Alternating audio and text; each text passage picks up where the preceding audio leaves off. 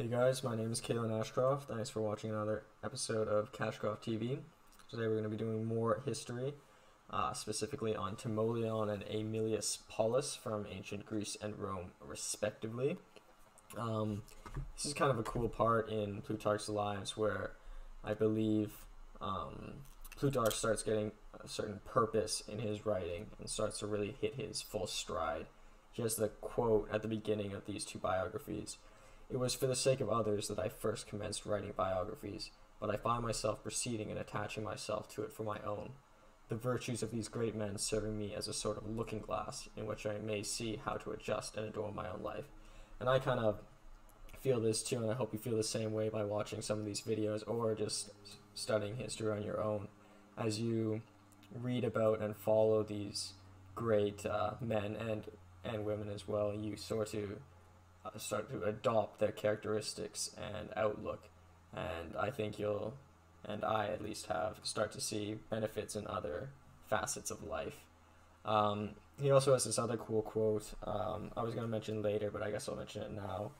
"Man is not a vessel to be filled, but a fire to be kindled." So I guess when watching these videos or any sort of history, don't I know I forgot to mention the dates on some of the previous individuals, but don't memorize the dates. It doesn't do you any good to know that Plutarch was born in 46 AD versus 60 AD. It really doesn't do you any benefit, but to sort of try to get into his mind and sort of adopt his characteristics and beliefs will do you a lot more good, or at least it does me a lot more good. I bet even if you ask Plutarch what dates some of these individuals were born, he probably had no idea, but he has a great understanding of them, and that's probably more important. So, without further ado, we'll start with Timoleon. Sorry there's no quotes on this. He actually doesn't have any real quotes worth noting, but he's a very, very interesting individual. So, he came from a very high-ranking family. He had an older brother called Timoleon, who was quite a bit older and very much the opposite of Timoleon, kind of like a Cain and Abel situation. Timoleon was very soft-tempered, and he despised tyrants and wicked men, whereas his older brother was very greedy, very aggressive, and not as patriotic. He was very into hiring mercenaries and such. But at one point there's this battle against Argos and Cleonia, I guess it might be pronounced. And his older brother Timoleon is he's the leader of the cavalry, and is in they're losing the battle, and Timoleon is about to die, and his younger brother Timoleon runs into the battle, taking a lot of beatings, a lot of bruises, dodging some javelin throws, and saves his brother, which is kind of a testament to how much he really cared for his brother, to put his own life at risk, and kind of testament to how brave he also was. But yeah, so Corinth, which is the city they're from, which is in Greece, is worried that they're going to lose the battle, so they elect Timoleon to be the general or the guardian of the town. He starts hiring a lot of mercenaries and becomes very tyrannical. He kills a lot of powerful people in the town and has a lot of executions. Timoleon is very against this because he's always been against wicked men and tyrants. So he approaches him with two of his friends, and Timoleon gets violent with him. So it's said that Timoleon steps back and his two friends kill his brother. But Timoleon is credited for killing his brother. Many people are happy with this for ridding him of his tyrant. Some are not as happy, most specifically his mother. So he goes back to his mother's house, and she's very upset and completely kicks him out of the house. So Timoleon, and it's very human of him, becomes very, very depressed. He tries starving himself to death, but his friends convince himself not to do so. So he keeps eating, but he he walks around for about 20 years just aimlessly, very depressed. He killed his own brother, perhaps for a good reason, and that's kind of how society perceived it. But his mother disowned him. He was very much alone in the world and kind of unsure of his purpose. But he's very lucky because eventually Sicily, which is in modern day Italy, has this tyrant called Dionysius II. His father Dionysius I is one of the best or most famous examples of a pure evil tyrant. But Dionysius II is starting to lose the fight, and there's an opportunity for Sicily to perhaps go back into or become a democracy or adopt another tyrant. So there's also this guy named Hisitas who also wants to become tyrant. So he's got a bunch of mercenaries from Carthage hired up so he can enter into Sicily and take the land. So Corinth decides that they're going to help them out and try to eradicate this tyranny, both Dionysius, and fend off Hisitas. The capital of Sicily is Syracuse, which was a pretty big city at the time. So he is fortunately elected to be general of Corinth and a few other Greek individual states to go and help them. And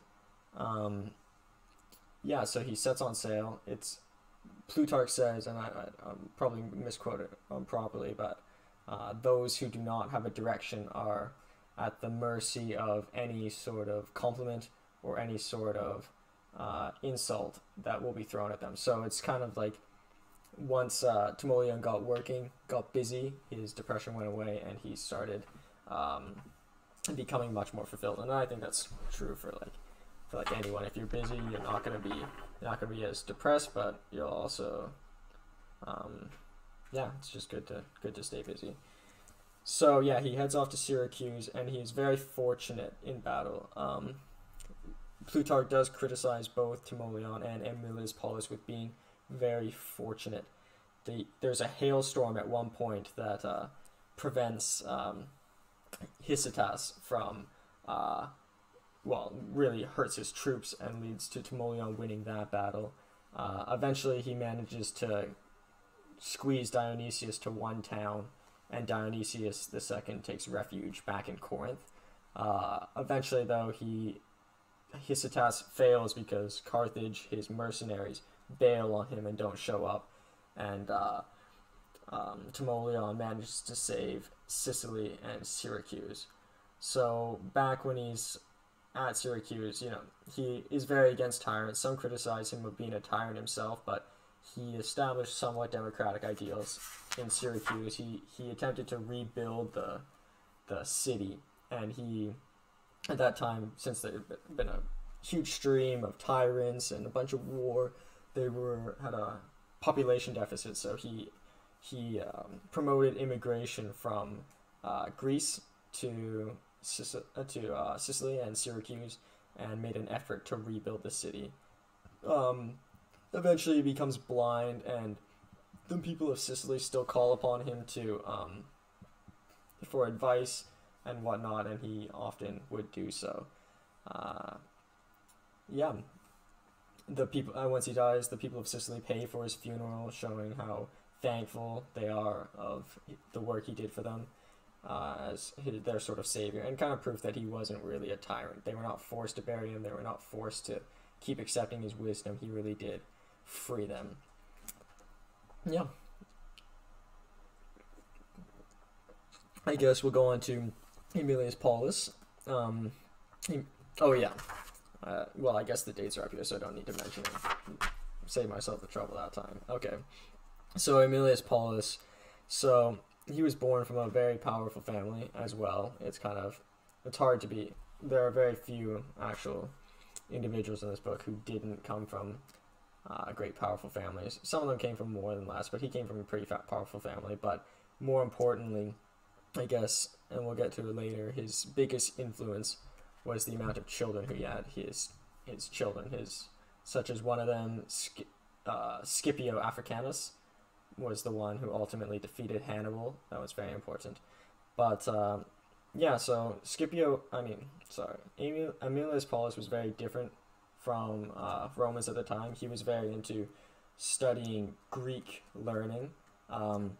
He was not very into the practicing oration for, I don't know, various reasons. I guess he didn't really want to be a suck up. It's also said that he didn't salute, embrace, and entertain the vulgar that was common Roman. So I guess like everyone in Rome at the time would really just suck up to their superiors and eventually get high ranks, whereas he would kind of do his own thing and just try to perform as best as possible and be as noble as possible. He, unlike many of these other heroes, I guess we can call them, struggled in his political career. He became aedile relatively quickly and then praetor after performing quite well on the battlefield, but it took him a while to become consul. He became consul twice ultimately, but the first time it took him a while, sort of similar to Timoleon. Timoleon had 20 years off where he was just depressed, but I imagine this must have been a hard time for Aemilius Paulus because he knew he was worthy of great things, but it just took him a long time to really get there. But fortunately, he is elected consul when Perseus the Great, Perseus of Macedon, who is Alexander the Great's ancestor, tries invading Rome, and he manages to fend them off with great glory. It was one of the most famous processions in all of Rome. When he arrived back, he managed to capture Perseus and his sons and bring them through ancient Rome at the time. Perseus really doesn't want to be put in front of all the Romans. He's worried that it'll be shameful. But to paraphrase him, Aemilius Paulus tells him that like you can always kill yourself, but it is important to be humble in defeat and do the walk of shame. Like it's granted, it's kind of not saying a lot because Aemilius Paulus never had to do it specifically, but it's indicative of his belief system. But unfortunately, he's also faced with just as much unluckiness as he is faced with luck on the battlefield. He has this quote, "I, who never feared anything that was human, have always dread of fortune as faithless and inconsistent. I still expected some change and reflux of things." So 4 days before they win the battle with Perseus, and 3 days after, 2 of his sons die on each respective date. And he is very, very upset about this, but Plutarch is quick to note that he managed to handle this this upset better than Timoleon. But once again, it's probably because he was busy at the time and managed to stay busy. If he had been back in the part of his career where he was a failing politician and couldn't become consul, and this happened to him, it would have been much more difficult. But yeah, so he had 2 of his sons he donated to other families. It was kind of strange thing. We don't really have that in at least modern world. People don't really donate children, but I don't know, could be possible. He donated one of his sons, Scipio Africanus, who ultimately defeats Hannibal. So he's a direct descendant of Aemilius Paulus. Scipio and Africanus, supposedly Plutarch wrote a life about him, but it has been lost, and it's kind of a shame because he is one of the greatest warlords and greatest leaders in history. I guess that's about it. One of the things he did, and for all of his children, he made sure that they had great Greek training, which was kind of a throwback. Rome came a bit after ancient Greece, and kind of a testament to his appreciation for the old Greek statesmen, and that's probably why Plutarch chose to compare these two great civilizations. So yeah, he trained them in grammar, logic, rhetoric, horse training, and dog training as well. Yeah, so I guess on to comparison.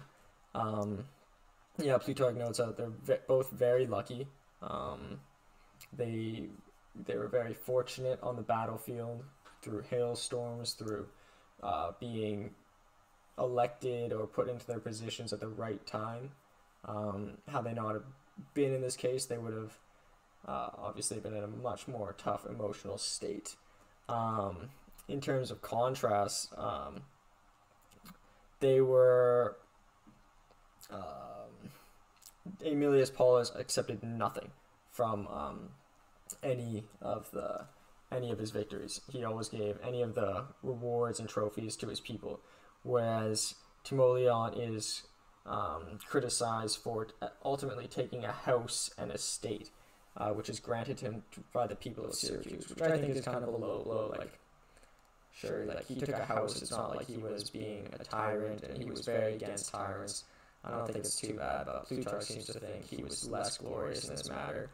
He says there's no honor in accepting these rewards, but he says the supremest virtue is shown in not wanting what might be fairly taken. So in that regards, he puts Aemilius Paulus in higher acclaim. He also criticizes Timoleon for not getting over his failure with his mother after killing his brother. Once again, I think he kind of contradicts himself when he says that people are less likely to be upset or depressed when they are focused on a certain task. So, yeah, that's Timoleon and Aemilius Paulus. I hope you enjoyed it, and I hope you watch the next video. Thanks so much. Bye.